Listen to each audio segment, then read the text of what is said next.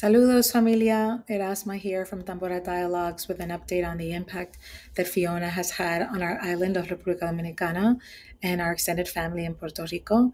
As you all know, Hurricane Fiona hit Puerto Rico as a Category 1, but began to pick up strength as it made its way over República Dominicana. It is now a Category 3 and headed to our neighbors in Turks and Caicos. We hope and pray that our neighbors there stay safe and have access to provisions. Puerto Rico, as you all know, is still recovering from Hurricane Maria 5 years ago, and Fiona is really compounding the challenges. President Biden declared an emergency in Puerto Rico and ordered federal assistance to supplement the local response there. POTUS also authorized the Department of Homeland Security and the Federal Emergency Management Agency, which is FEMA, to coordinate all disaster relief efforts on the island. However, we know from Puerto Rico's past experience with FEMA that that is not enough. The island needs direct investment and support from businesses and from individuals like you. So what can you do to help Puerto Rico in this moment? I will tell you. For those of you interested in supporting local efforts in Puerto Rico, here is a short list of organizations that have been vetted by our friend George Torres at Sofrito for Your Soul. These are just 4 of a longer list of organizations. If you're interested in looking at that longer list, please visit sofritoforyoursoul.com.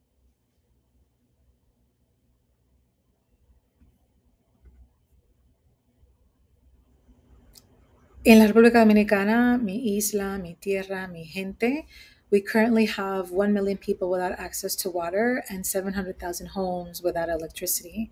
So we are currently collecting needed supplies such as water, canned food, powdered milk, pasta, disposable diapers, sanitary napkins, light bulbs, batteries, medicines of every type, as well as cleaning products, clothing for all ages, towels, blankets, sheets.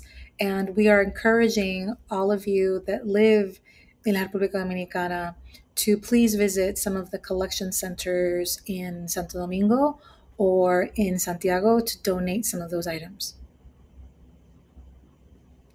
Here's a list of collection centers in la República Dominicana, both in Santo Domingo and in Santiago.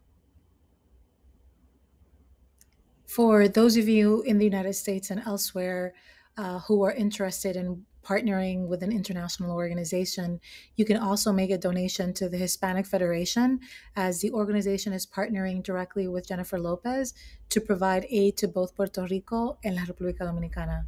Here's information on the Hispanic Federation.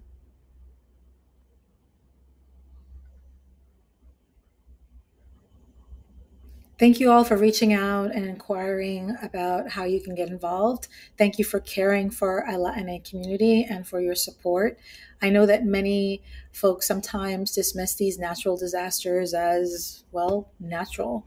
But the truth is that they're getting worse. Climate change is real, and we can't turn a blind eye to it anymore.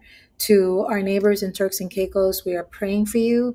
And to our familia en México, les estamos pensando también. Fuerte abrazos para todos. Cuídense, mi gente.